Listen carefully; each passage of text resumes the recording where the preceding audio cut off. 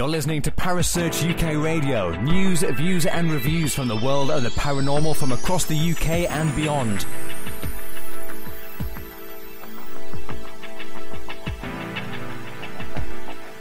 Find us on Facebook, Twitter and the World Wide Web. Parasearch UK Radio.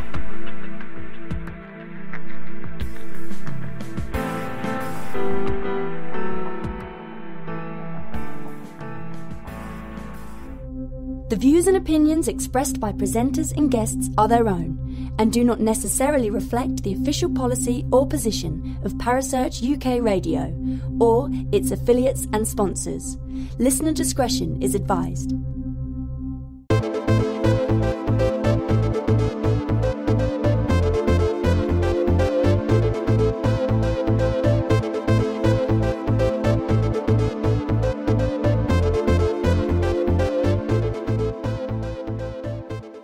Welcome to the KTPF Reload Show. In case you're wondering what the Reload Show is about, if you haven't heard previous shows, these are the interviews that were conducted by good friends of mine, Steve and Sue Taggets, in the days of the KTPF radio show. Their own radio show ran for just over 4 years, broadcasting every week for over 3 hours a night. I joined them in the last 18 months of the show's run, but eventually the guys felt they'd just about had enough. It was a monumental effort to keep broadcasting every week for 3 hours. It was a wonderful show. But unfortunately they're no longer involved, and the shows have just sort of sat in the archive, so I thought it would be nice to bring them back to life and bring you the interviews that the guys conducted over those 4 years. They include some of the most interesting people within the world of the paranormal, and some not so well known, but still, nevertheless still very interesting. We even have 1 or 2 rather unusual shows, including a live seance and other things along those lines. Anyway, hopefully you enjoyed tonight's show, and this is the KTPF Reload Show. Enjoy. This program deals with themes of an adult nature and is intended for a mature audience. Yeah, good evening everyone and welcome to the KTPF Community Talk Show. My name is Suzanne. And I'm Steve. And we're here keeping the paranormal friendly. And for those who are new to the KTPF, Steve and I started the site back in 2007 and our mission was to try and bring the paranormal world together. In 2012 we decided to have a chat room with a difference in inviting you to engage in a live friendly discussion. And just to let you know who's on tonight, we've got Lionel Fanthorpe returning, a writer, tutor and motorcycling Anglican priest. Lionel started as a journalist in Cromer, then 10 years as a headmaster principal of a big comprehensive high school in Cardiff. As well as being a fully ordained Anglican priest, he has lectured on the paranormal, ghosts, UFOs, mysteries of life and death, Masons, Templars, Bible mysteries and so much more. And tonight we're talking about death, the final mystery. I'm hoping everyone can hear you okay. Nice to have you back on the show again. It's a great pleasure to be back on the show. Now Lionel, you're a man of mystery. You've been delving in mystery for quite some years now. 50 years and more. 50 years. Where do you find the time, I tell you? Well, for a long time it was my living. Really? Yeah, when I was doing those big series called Fortean TV, yeah, which was based on the name of Charles Fort, who was the great American investigator in the 20s and 30s. Mm-hmm. And so just like Dickensian is to do with Dickens, Shakespearean to do with Shakespeare, so Fortean means following in the footsteps of Charles Fort. And we had 3 or 4 series of those and went all over the world doing them, and tremendous things. Really, really, really enjoyed it. What made you get into all this, though, Lionel? Wow. Well, it started when I was a very reluctant schoolboy. I couldn't wait to be 15 and leave, as you could in those days. I absolutely hated school. And I think of some of the poor teachers who had to put up with me as a difficult and recalcitrant student. And if they could have then seen me a few years later as headmaster of a big comprehensive school, yeah, I think they'd have looked at each other and said, not him. Never in 1,000 years. It happens. Life is strange. Anyway, I didn't like school. And I used to sneak away into the library, and there, it was a very old-fashioned library, with those tall shelves all the way down, not much more than 6 feet apart, and then all the way up to the ceiling. Yeah. And there were maybe a dozen of those. And if you positioned yourself in the right place and kept absolutely quiet, then the teacher on library duty wouldn't know that there was a naughty student in there who should have been somewhere else doing Latin or algebra. Mm-hmm. And while I was exploring the library, I found stories of H.G. Wells, stories of Edgar Allan Poe, and any other books of fictional mysteries which intrigued me. And then sometime around age 16, 17, when I was left school, I couldn't help thinking, as I remembered back on those books that I'd enjoyed reading so much in the library, I thought, well, I wonder if it is only fiction, or if there are really strange unsolved mysteries out there. Yeah. And that set me exploring, and through the publicity available through the Society for Psychical Research, various other groups. If there was a haunted, I would just watch your local paper to see that someone had reported to the paper or had got the story out in some other way to say that this particular old farmhouse was haunted, or that this old rectory was haunted, or the old castle was haunted. And so I would then go and examine them. I would interview the people who said they'd seen something there. And it really went from an interest in fiction that dealt with the paranormal to an exploration of the factual paranormal. Mm-hmm. And then when I met my Patricia, and we got married way back in 1957, so we've just celebrated our 57th anniversary, and Pat was as interested in the paranormal as I was, and when you've got a loving partner who helps and encourages you with your interests, so it just seems to multiply. Yeah. And so that was how it all began, and how it still goes on. Yeah, yeah. We've got a question for you straight away in the chat room. Andy would like to know, how on earth does Lionel go from ghost to the priesthood? Ah, yes. That's a very, very interesting question. And it's one I will do my best to answer. It's fundamentally that I think that the God of truth, whom I worship and whom I believe in, is a God of facts and God of evidence. And so when I go looking for the paranormal, going to exploring anything that is unnatural or supernatural, then for me it is no more and no less than if I'm teaching chemistry and I mix 2 or 3 substances on the bench to demonstrate that to the students. And then whether I'm experimenting with chemistry, whether I'm experimenting with something to do, shall we say, with sound waves or light frequencies in physics, then the evidence that you obtain in a scientific environment is neither more nor less than the evidence that you can attempt to obtain in an environment which is said to be paranormal. So it's my love of and my desire to satisfy my curiosity that makes it possible. Contradiction between the two. Yeah. Whether it's scientific investigation or whether it is an investigation of a phenomenon which some other friends may have thought of as paranormal. I'm a million light years away from the idea that any paranormal event is somehow evil or strange or of the devil.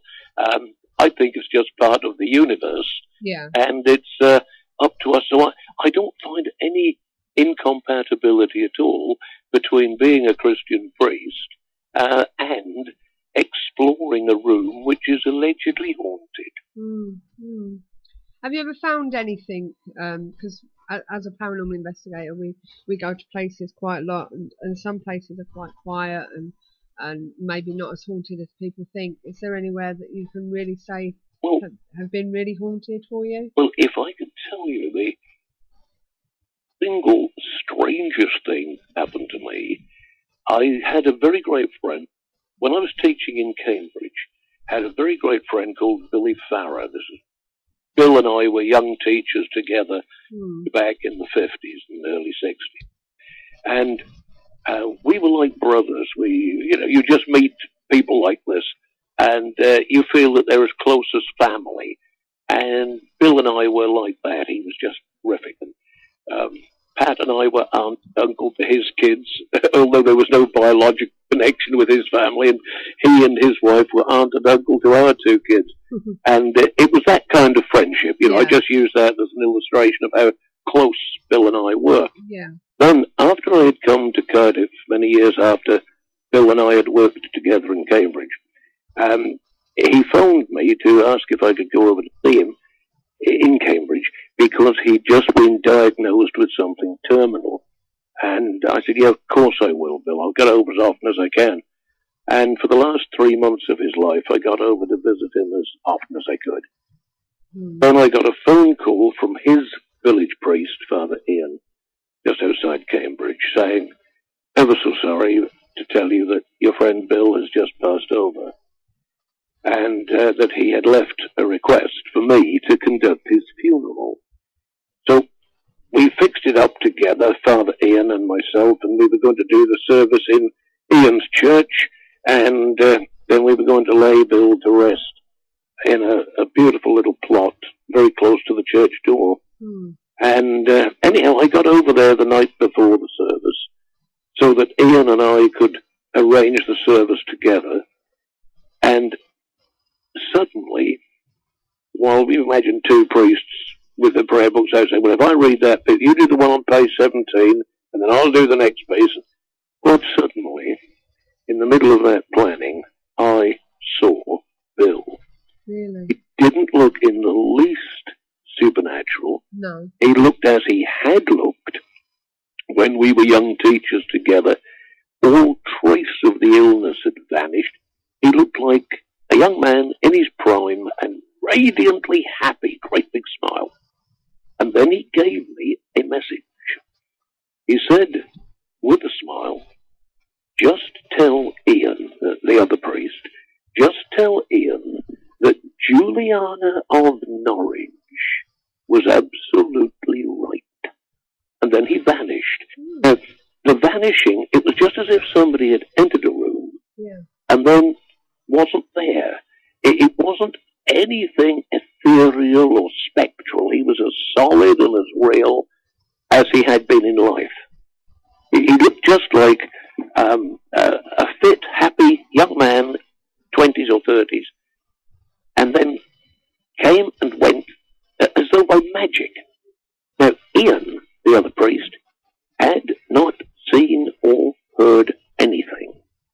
I turned to him and I said, Ian, I know this is going to sound very strange, but I've just seen Bill. He looked radiantly happy, and he asked me to give you a message. He asked me to tell you that Juliana of Norwich was absolutely right. Now, I'd expected that Ian would maybe just shrug his shoulders and say, well, sorry, old man, I don't know anything, that doesn't mean anything, but he didn't. He went backwards as if he'd been hit with an electric shock or a water cannon, and took a deep breath. When he got himself under control again, he said, you can't have known that. Now I'm all agog. What can't I have known? What is all this about? Why is Ian so shocked? And when he got himself back under control, he explained. He said that he had been with Bill in intensive care ward at the hospital in Cambridge, just as Bill was about to slip away. And he said the last thing I said to him was to tell him about Lady Juliana, or Saint Juliana, of Norwich, 14th century holy woman. And Juliana had a vision of heaven. The other nuns who were clustered round her did not realize that she was experiencing a vision. They thought that she was ill. Her eyes had gone blank. And they thought she was ill and was about to fall. And so her sisters in the order had clustered round her so that she couldn't fall and hurt herself. And then she recovered. And she said, "No, I'm not ill." She said, "I have just seen heaven." Yeah. She said, "My spirit left my body and I've seen heaven." And then, of course, all the other girls would automatically ask, "What is it like?" And all that Juliana could say in an ecstasy of happiness was, "All shall be well. All shall be well. All manner of things shall be well." And Ian said to me, he said, "You've just driven 300 miles to tell me that Bill is safe in the next world," and that he said he's obviously ecstatically happy. Yeah. And he said, "Just tell Ian, Juliana was absolutely right, that heaven is a place of indescribable happiness."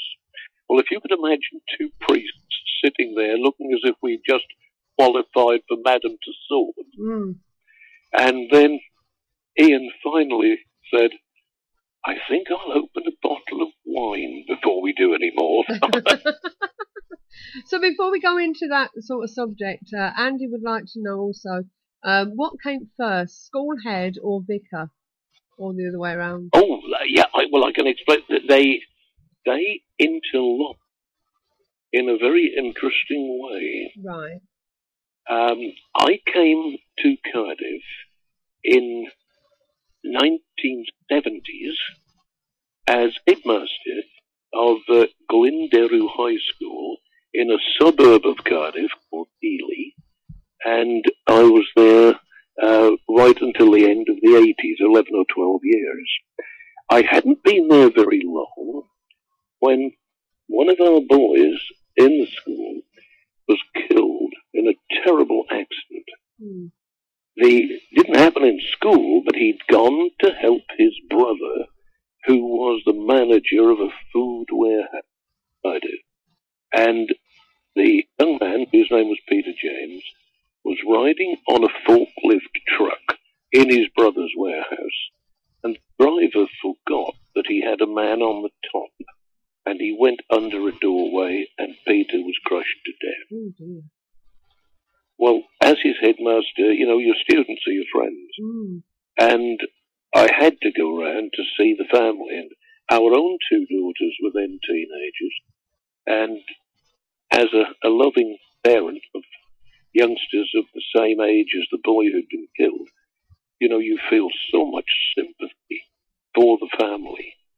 And I went round to see them and did my best to share with them my absolute certainty that our time on earth is only the beginning of an eternal life with God in heaven.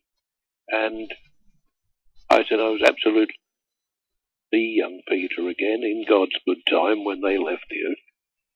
And as I was leaving the house, Peter's eldest sister, his married sister, came to the door with me and said, "Headmaster, I don't know quite what you have said, my mother, but she has come out of shock."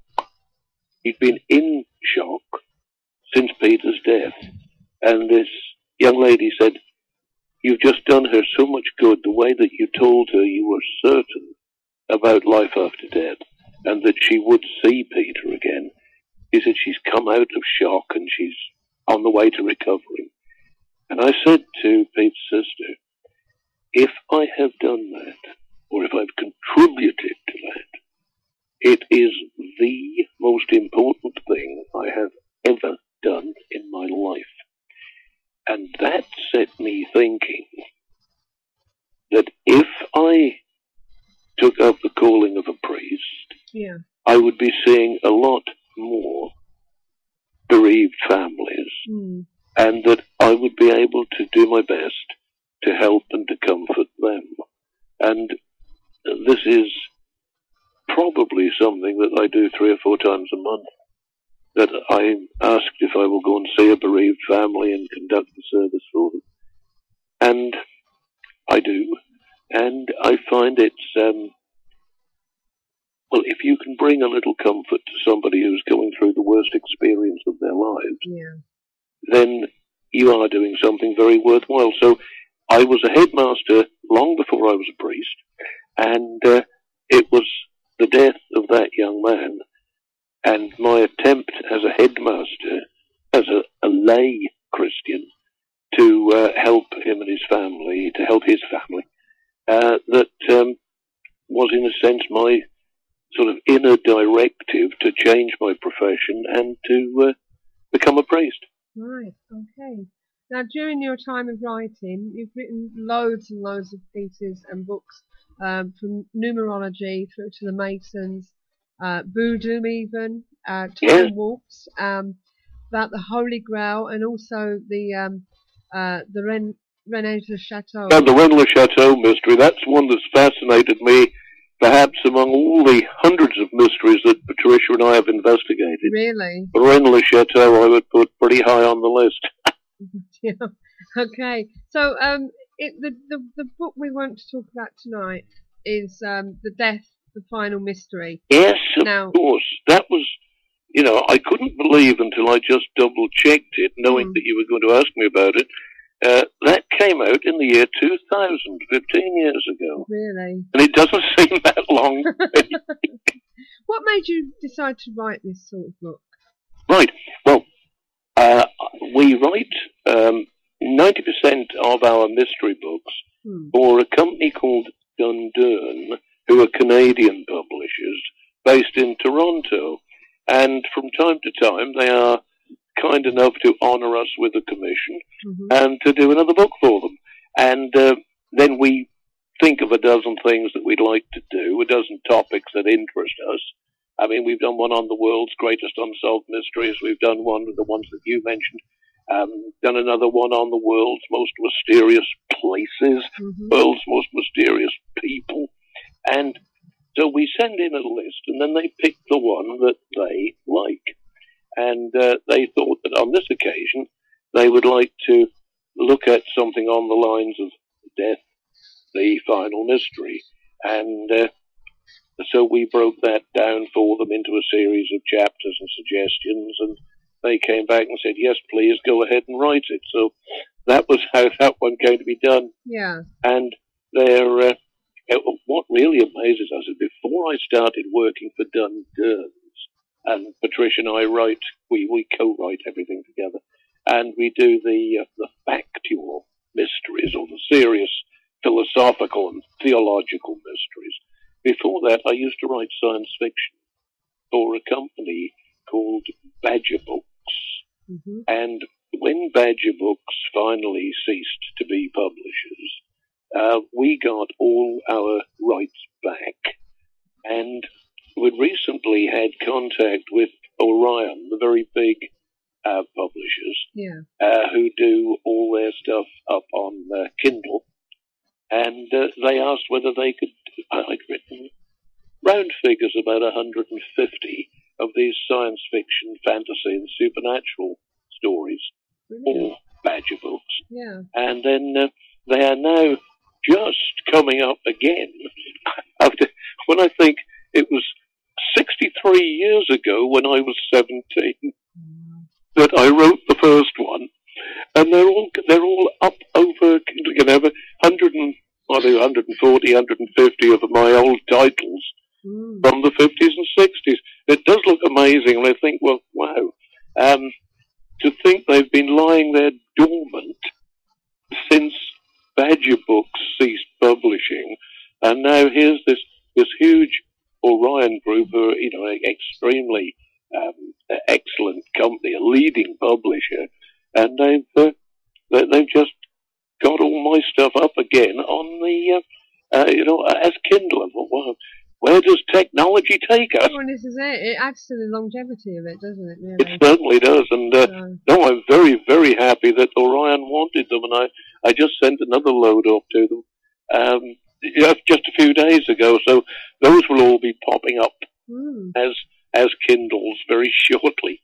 Now, going back to your book, Death the Final Mystery. Oh, Death the Final Mystery, yes. Yeah. How did you approach the investigation side of it? Right, well, what I looked into first was the nature of evidence. And as I said earlier this evening when you and I were talking, what fascinates me is evidence. I want facts as far as we can get them. So I did a chapter on the nature of evidence and the importance of evidence. And what I just need to add to that is that when we lived in East Anglia, before coming over to Cardiff in the 1970s, I was one of the Cambridge University lecturers doing a course for the extramural board at Cambridge on the psychology and sociology of unexplained mysteries. Yeah. And just to give a quick example of that, taking the idea of the Mary Celeste, which is a classic unsolved mystery, what happened to the captain and his family and the crew? And why, and this is where the psychology and sociology become prominent, why of all the nautical mysteries was that one so appealing? Why did that get such a grip on public interest?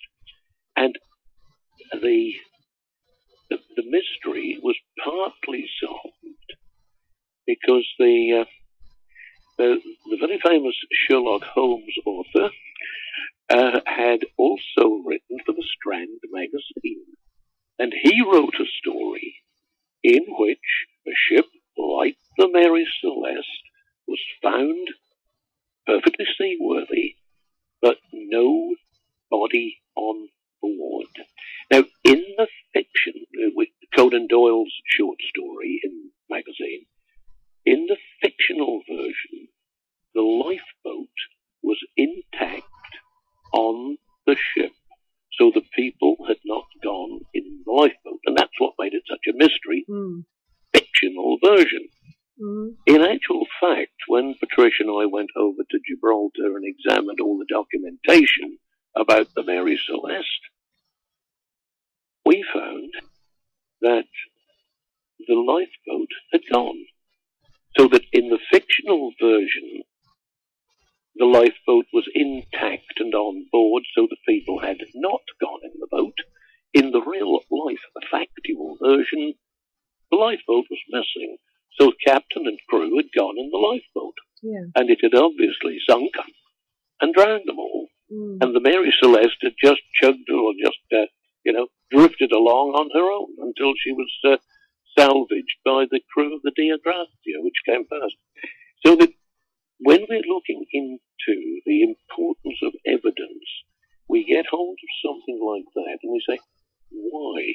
What was the psychology and sociology? So I start off in the book with the importance, the psychological and sociological importance of evidence. Now, there's another story that's actually in Death the Final Mystery of Judge Hornby, who was working out in the Far East in the days of the Victorian Empire, spread of the old British Empire as was in the end of the 19th century.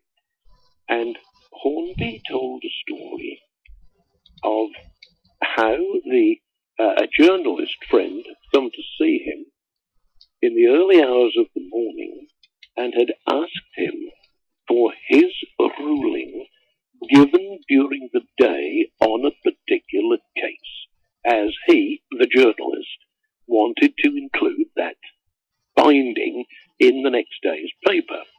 And Judge Hornby, absolutely certain that he'd spoken to the journalist, and said that he had given him the judgment, and been rather annoyed with him for calling so late and disturbing him. And a few years afterwards, when Hornby was telling this story, some psychic investigators who were absolutely evidence-based discovered that what Hornby had told them about the visiting journalist, the guy had been dead during the night at the time when Judge Hornby thought he was talking to him. So it sounded as though Hornby was saying that he'd spoken to the ghost of the journalist.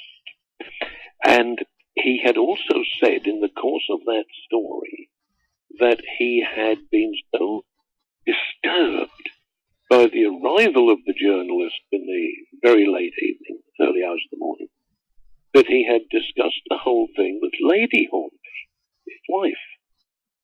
When the later investigations took place, it transpired that Judge Hornby wasn't married at that time. The first Lady Hornby had died a couple of years before, and he did not remarry until some long time after this episode with the apparent ghost of the journalist. Mm. And the poor old judge, who you imagine is a man in a legal position, in a very important and responsible position, said that if he had not believed the story to be absolutely true and factual, he would never have repeated it.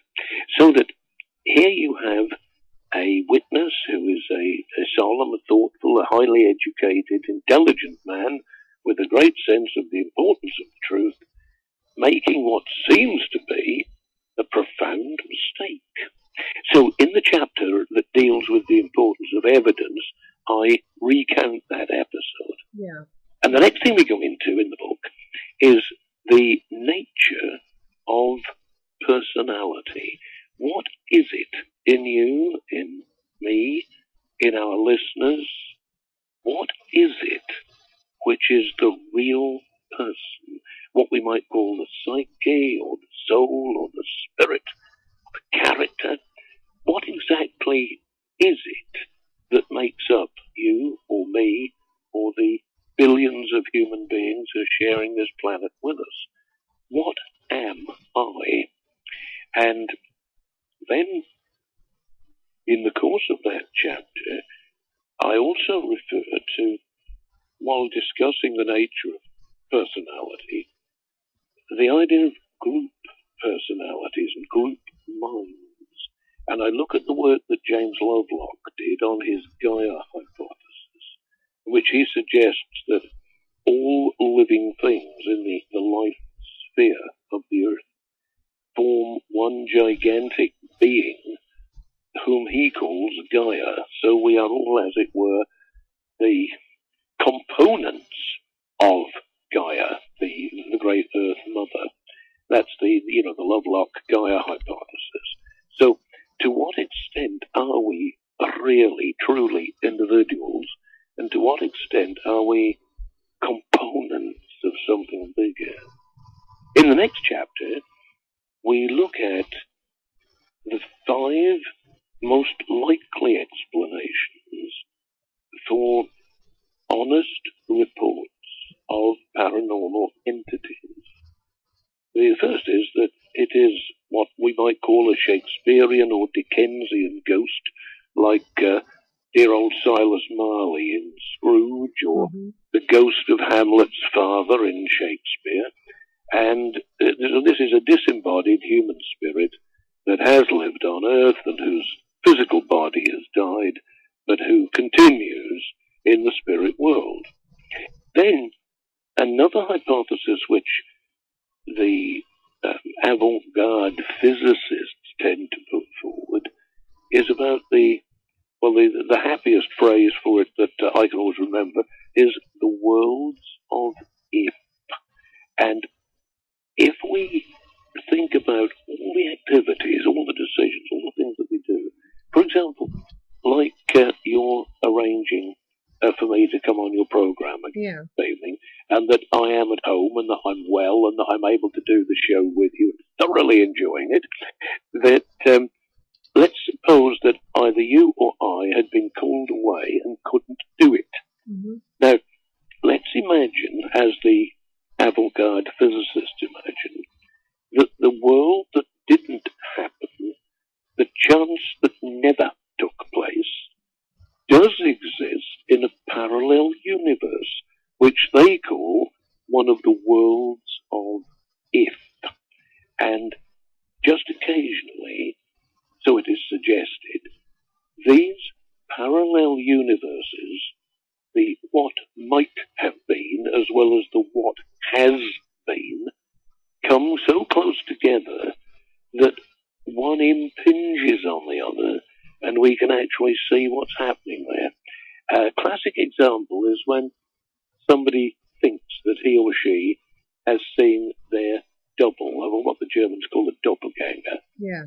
There's a wonderful account of a young British school teacher in the 19th century working in one of those famous Swiss finishing schools. Very pleasant, happy young lady, enjoyed her teaching, popular with staff colleagues, and very popular with her students. And then one day, while she was writing on the board, she suddenly realized that nobody in the class was paying any attention, which was so unusual because she normally had a wonderful relationship with her classes. Mm. They were all staring out of the window and looking shocked. So she went across to the window and saw herself walking in the school garden. And that kind of doppelganger experience is what the scientists, the physicists who put forward the idea of the worlds of if suggest. That in one probability track, the head of the school had given her 2 free periods on a Tuesday afternoon, and on the other probability track, they were teaching periods. And the 2 probability tracks had run together, and so on the one where she wasn't teaching, she was walking in the garden. Yeah. The one where she was teaching, but both tracks were perceived by the kids in the classroom. Now, that's a fascinating idea about these parallel universes. A third thing is the idea of extraterrestrials, that some apparently psychic phenomena might be caused by a visitor from out of space who has got a technology that's so far ahead of ours that they can do things that would seem magical or paranormal to us. Then one of the old favourites that's used particularly to explain recurring events is where there's some sort of a time slip. Has been described as a glitch in time or a time quake, being the equivalent of a physical earthquake. And when you're in an ancient castle, like this is the sort of story that goes with Caerphilly Castle near Cardiff, where the paranormal phenomenon which is most frequently witnessed and described by reliable witnesses who are in the area is that the Green Lady of Caerphilly Castle, who is seen looking out over the battlements and wearing a costume of Middle Ages. And this poor lady in history had a partner whom she absolutely adored, and he'd gone off to the wars and was killed. And she, not knowing he was dead, kept going to the battlements, looking for him. Where is my man? Where is he? Where is he? Mm. And it is her spirit, or should we say, this time slip. If the emotion that she felt somehow, and this happens with a number of paranormal phenomena that we've investigated, it's as if the emotion in a situation seems somehow to cause either a time slip, or another theory is that it is recorded in the stonework, in the fabric. So just as we could record our conversation tonight, or the program, deliberately on a CD or on a tape, then what if certain crystalline structures in the fabric of an ancient building are able to record an event, especially an emotional event? And when someone comes along with the correct playback apparatus, that is, somebody comes along who is sensitive to psychic phenomena, somebody we might call a medium, for want of a better word, then he or she can pick up an event that happened 500 years ago and see the recording of it. But the last of these suggestions in this third chapter of the book about what paranormal phenomena may really be is that there's something mental, and that just as if I'm writing a story or if I'm writing a scene for a film, I, as a writer, am creating a character and creating something for that character to do that is in a situation. Now, if we go a stage further and think about the work of a film director, then he, talking to his film actors, will tell them what he wants them to do, where he wants them to go, how he wants them to speak the lines. So there is a sense in which he or she, the film director, is creating characters. And what if, according to some theorists of the paranormal, some investigators, the human mind is capable of creating beyond what a writer or film director can create, but is actually creating visible to other people. There's the famous story of the Tibetan tulpa, as they call them, Tulpa, in which certain lamas are reputed to have the ability to create a character and to make that character so real that other people can see it as well. I have some questions for you, actually. Yes? Going back on a couple of things. Yeah, sure. First of all, the evidence side of it. When it comes to someone's memories, is it a very different thing as every time they remember it changes? Yeah. So what can we take from this? If it wasn't written down at the time, because as you notice, sometimes it does change when they tell the story. Oh, yes. So how do you work through that? Well, when we looked into, as I said, when I did that course for Cambridge on the psychology and sociology of paranormal phenomena of unsolved mysteries, this is one of the factors that we really must take into account. And you can be the most honest person, the most honest man or woman, and what we tend to remember, and this is, part of the psychological analysis, is not the event, but the first retelling of the event. Yeah. And I find that extremely interesting. And just as a stage comedian, if he's thinking up some new jokes, will tend to emphasize a particular part of the story, or will truncate another part that is less entertaining, and will then remember that joke which he intends to share with his audience, but to remember it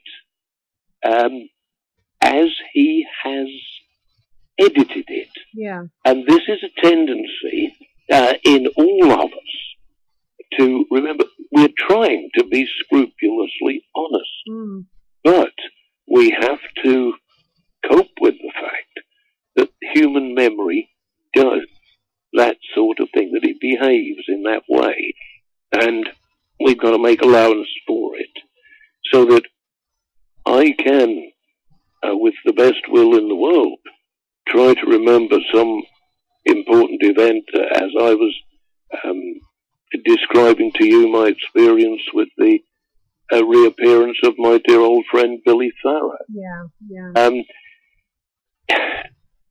I've done my best, absolutely, because we're talking about the importance of it. Oh, yes. But it may not have been exactly as I recounted it, though I did my best to make it accurate. Yes. We're all human. Yeah. And we do it. The other question I want to ask, going back on time slips, funny enough, David Lloyd was wanting to ask, what do you think about different timelines? Do you think they exist and overlap from time to time? For instance, time slips. Do you believe in them? Yes, I think there are. Let's just link that, if we can, with the question of the, shall we say, malfunction of the human memory. Mm-hmm. It is just remotely possible that we have experienced an event more than once, that we've been on another track, that we've been in and out of another time. Yeah. And so that if I experienced event A, well, let me give you an example from real life where it was a very, very intense experience. Patricia and I were investigating the mystery of the money pit on Oak Island, Nova Scotia. And this was one of the famous world mysteries. And there is a shaft over 100 feet deep in this little island. It's only about a couple of miles long and a mile wide. It's one of over 300 islands in Mahone Bay, which is where the Atlantic comes into the coast of Nova Scotia, near Halifax, Nova Scotia. And we needed to hire a boat to take us to a neighbouring island where there was supposed to be another mystery shaft, which, according to some of the local traditions, linked up with the base of the Oak Island shaft, and there was some sort of mysterious labyrinth connecting 2 or 3 of these 300 islands. So we hired the boat and its captain and builder, and it was only a small thing, 20, 30 feet long, and diesel engine. And suddenly the guy who owned it and who was taking us out across to the island, the Frog Island was the one we wanted to go to with the other pit, and he suddenly turned white as a sheet and said, "I'm sorry, I've got salt water in the diesel, there's a pipe broken, I've lost the engine." And the boat was pitching at between 45 and 50 degrees, and when you could no longer keep its head to the waves, the chance of it going over was frighteningly real. Now, I'm a powerful swimmer. I do 20 miles if I had to, and my Patricia, who is more to me than my own life, doesn't swim at all. And here we are in Mahone Bay in a pretty well storm situation in a boat which is about to roll over. And I said to her, "Honey, when this goes over, you just hang on tight to my collar each side, and if I can't get you out, I'm not going." And I'm here to tell the story, so it had a happy ending. Andy797 says, what a coincidence, he's watching The Curse of Oak Island. Is he? And he's wondering whether you've actually seen it. Yes, I've seen the show, yes. Now, that is amazing. Because we were there a long time ago. We've written 2 books on it, as well as making a program on it. And, it was a very, very strange place. And what I was thinking of then, especially, was in the intensity of the situation. Now, we're looking at time slips. And when I tell the story again, as I did to you and our listeners just now, what I wonder is, did it only happen to me once? or because it's so vivid in my memory that, as I said, my lovely lady, who is the centre of my life, and I just couldn't live without her. If we're in a situation like that where the thing that matters to you more than your own life is in danger, then the intensity of your emotions, you do rather wonder whether, is it some sort of deja vu? Have I done it before? Have I seen it before? And it's almost as if on one probability track or on one time slip, maybe we didn't get out. And in that other probability track, 20 years ago, we both died in the Atlantic, just off Nova Scotia.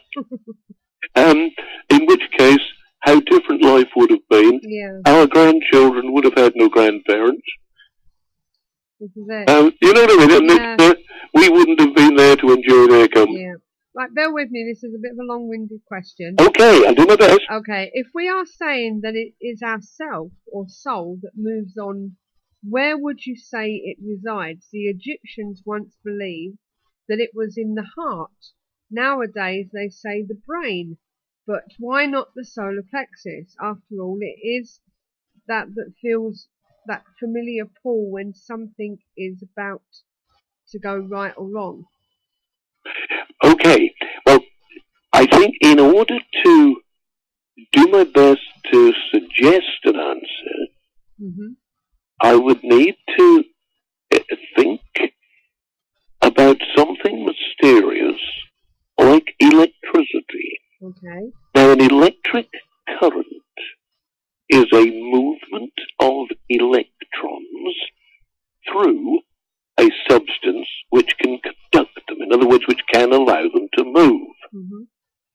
If you apply voltage to such a substance, let's say a copper wire, and you're putting either a battery up against it or you're putting a small generator on it, like a little bicycle dynamo. Now, once that is in position, the electricity moves. But when we say an electric current moves, all that is happening, and this is what makes electricity so amazingly mysterious, is that you kind of tap it on one end, and electrons move around it. If you could imagine a group of us standing in a line, and nothing's happening at the moment, but somebody comes along, and we've decided to, as it were, practice and rehearse this in order to increase our understanding of electricity. Somebody comes along and taps the person at the back of the queue on the shoulder.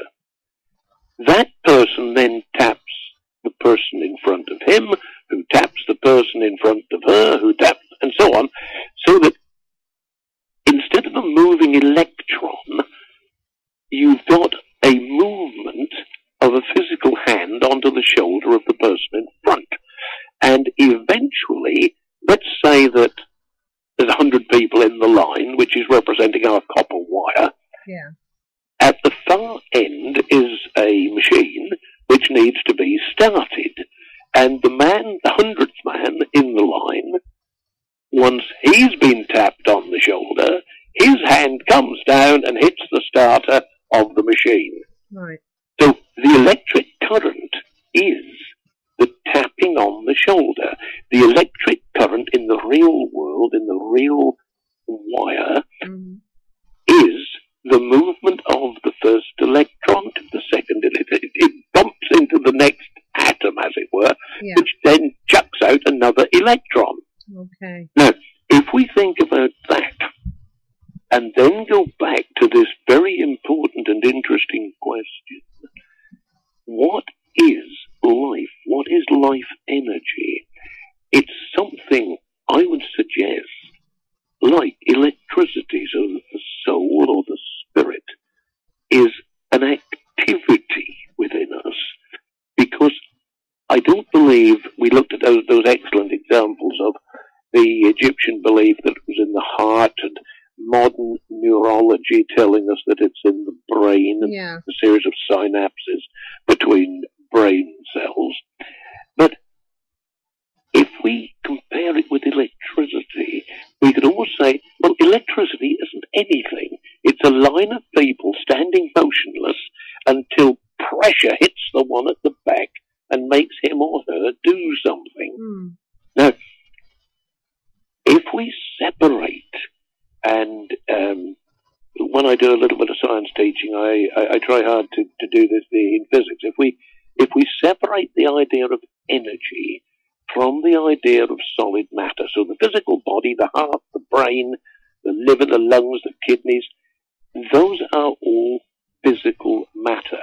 But the life process is energy. And in the same way, if we take our most up-to-date thoughts about the existence of the soul or spirit, the psyche, inside the brain as a system of moving current through the neurons, then it is totally separate from it.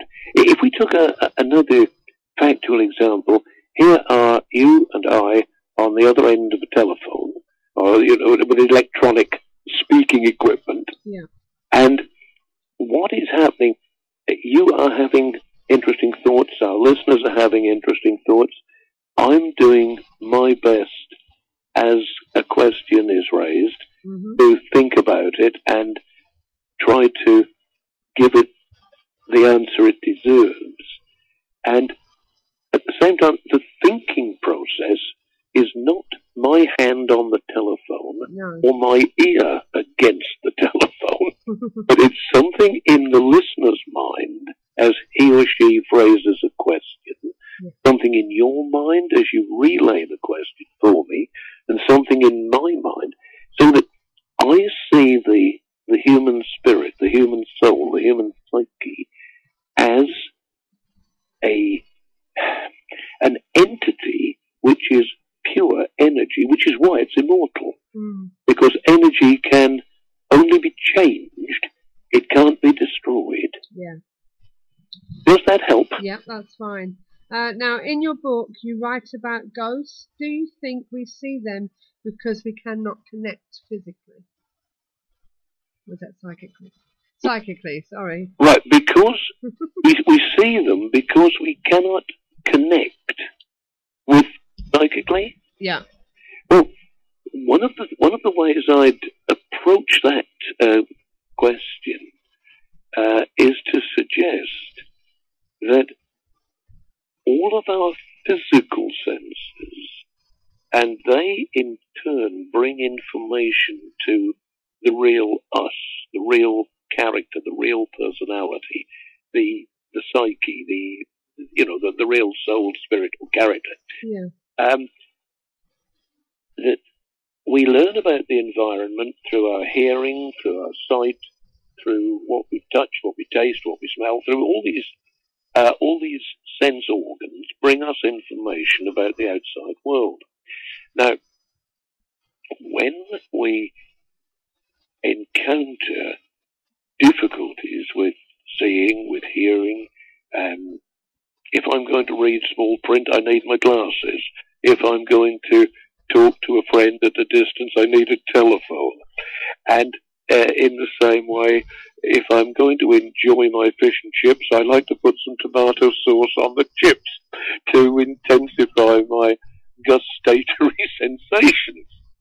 Now, just as our physical senses vary, someone who's a professional wine taster will have a magnificent sense of taste. A perfumier will have a wonderful sense of smell. Yeah. Can you just hold on a second, please? Sure. Ian? I've just lost the connection for some reason. So bear with me. We'll get back on in 2 seconds. Right. Okay. Carry on. Okay, now. So that just as we know, shall we say, that a chef has a wonderful sense of taste, that a perfumier has a wonderful sense of smell, a musician will normally have a very fine hearing, an Olympic marksman who is going to put every bullet through the bullseye will have exceptionally keen vision. There are others who, as I said, I have to put my glasses on to read small print. Yeah. And I have to turn up my radio quite loudly if I want to be sure I can hear it when I'm in the car and there's an engine noise as well. Yeah. Now, so some of us have got brilliantly acute senses.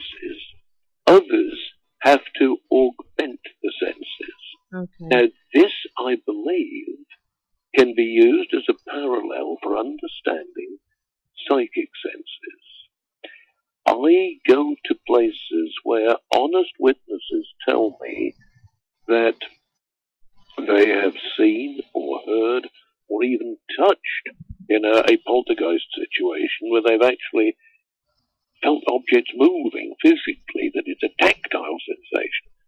And others who are in that same situation feel nothing. When in the story I told you about my friend Billy Farrer, Father Ian, the other priest, could neither see him nor hear him. No.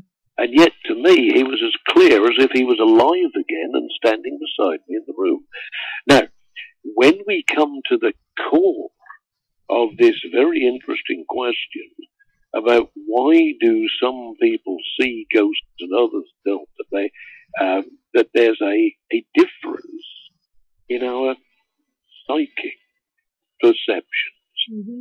There's a difference in psychic perception.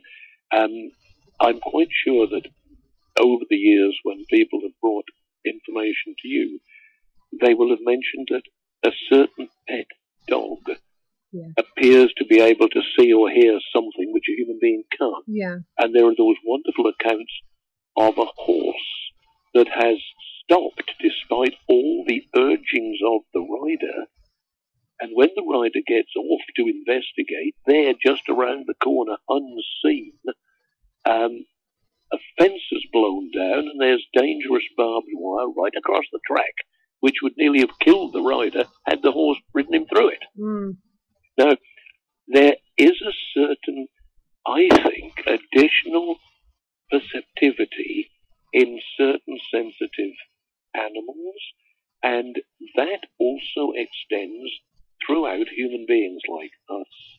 And when I was asked to go over to the Odeon Cinema Bristol to perform an exorcism, which is a bit unusual in a cinema, one of the young ushers there had given up his job because he felt that the place was so evil and dangerous that there was some sort of dark, negative, hostile spirit force that was making life unbearable for him. Now, his manager, an extremely nice bloke, very caring, very sympathetic, had arranged for me to go over to perform an exorcism in the area where this young man who had been an usher had been frightened out of his job. I took with me a lady named Brenda Howells, who was the most sensitive medium I've ever met in the course of 50 years exploration. Absolutely brilliant, highly educated as well. She was a qualified midwife, and she also had a law degree, so that she had great nursing skill in the medical side of her work, and was also very academic. And she came with me to the cinema. The minute we got inside, I felt absolutely nothing at all. Yeah. But Brenda said, there is something very sinister in here. When we reached the point in the corridor where the young usher had been so frightened and so upset, Bremner said, I can see them, they are attacking him, and the only way I can describe them is to say that they are like psychic piranha fish. I then the boy was collapsing against the wall and holding his stomach and saying, they're hurting me. I sprinkled him with holy water and used one of the prayers of exorcism. Bremner said, they are terrified of the holy water. They are going, they're streaking off down the corridor. Now, the young fellow then got up and said, "Father, they've gone. They're not hurting me now." And Bremner said, "Yes, they're out of sight." Now, I saw, I heard nothing. I simply went through the exorcism process, and I had to rely on what my medium friend, who was, I said, hypersensitive to these things, and the young man who claimed he was being attacked by them, they were both aware of them in a way that I was not. And it's very, very strange that over the last few years, when I've been asked to go and perform exorcisms, I neither see nor hear nor feel anything. But if there is a sensitive medium or someone who has been frightened by whatever paranormal thing I have been called in to exorcise, they will tell me, "Yes, Father, it's better." I always say to them, "Look, if you have any more trouble, please call me again, and I'll come and deal with it again for you." And I don't know whether we call it some sort of psychic talent, but or some sort of psychic gift, but I would appear to be a psychic warrior rather than a psychic perceiver. Right, okay. And anyway, that's going, around that I think that we all have different levels of perception. Okay. And that's what I think is the best answer to that question. Right. We've got a couple of more questions. I hope we're okay for time with you. Yes, I'm okay. About another 10 minutes or so? Yeah, that's fine. Would that be okay for you? Yeah. We've got a question about reincarnation. What are your thoughts about this? Whoa, yes. Oh, yes, please. Now, reincarnation I find totally fascinating, and I am so interested in it that I have experimented with hypnoregression, and some very, very strange things have come out. In the earliest of my memories, if it was a previous life, and if it wasn't just something that's, occurring as part of the human mind and its creativity and its imagination, but I was a sailor, probably 3,000 years ago, on a Greek cargo vessel. And what I found so odd was that the skipper was telling us we were carrying big, those big Greek urns? Yeah. The ones that are sort of like earthenware or made of clay. Yeah. That I was down in the hold with 2 or 3 other crew members, and we had a load of straw and hay down there. And the ship's master, the skipper, was shouting down to us to make sure that we put handfuls of straw and hay between all these vessels. There were some filled with wine and some filled with olive oil, both of which were expensive commodities then as they are now. And I would never, in 1,000 years, have guessed that one of the important procedures when you are packing an old Greek merchant ship with expensive liquid in stone jars, that you put straw in between them so that they don't. In other words, what I found so odd about that apparent reincarnation memory was that when I'd been a crewman on this merchant vessel, that one of the most important things we had to do was to put the hay and straw between the clay vessels to stop them smashing each other in a storm. Yeah. And I would never consciously have thought of that. If I'd been asked to write a book about an old Greek sailing ship, I'd have had the jars against each other and probably breaking with the waves. So you do believe in reincarnation then? Well, I think it may be there. I honestly don't know. Right. And I think that from my own hypnoregressive experiences, I think that it was more than imagination. Yeah. But whether it was a memory of a previous life, I wouldn't be certain, because I had several other quite vivid ones. In another, I was at the Battle of Waterloo, and I was at a very simple infantryman with a muzzle-loading gun. It was extremely difficult to load and fire, and I remember thinking, if I don't get this blessed thing to work, I'm going to be killed when they come charging at us. I better make it work. And it's that intensity thing. What I think leads me to believe in the possibility of reincarnation is that attention to detail, which you would really remember had you lived through it, as opposed to what you would make up. You see, I'm taking my life as a writer with my hypno-regression experiences, and details come out in the hypno-regression which you don't use as a writer who is imagining things. Right. You don't hit the detail in the same depth. This is it. Now, Chris Mack would like to know, what scares you the most and why? Wow. Well, I shall have to be incredibly careful as to how I answer, because I want to tell the simple truth and be totally factual, and at the same time, I don't want to sound arrogant, right? Which I would hate to do. Yeah. But I try very hard not to be. But I'm a third Dan martial arts instructor, and I think that goes some of the way. I took the East of England silver medal a few years ago before we came to Cardiff.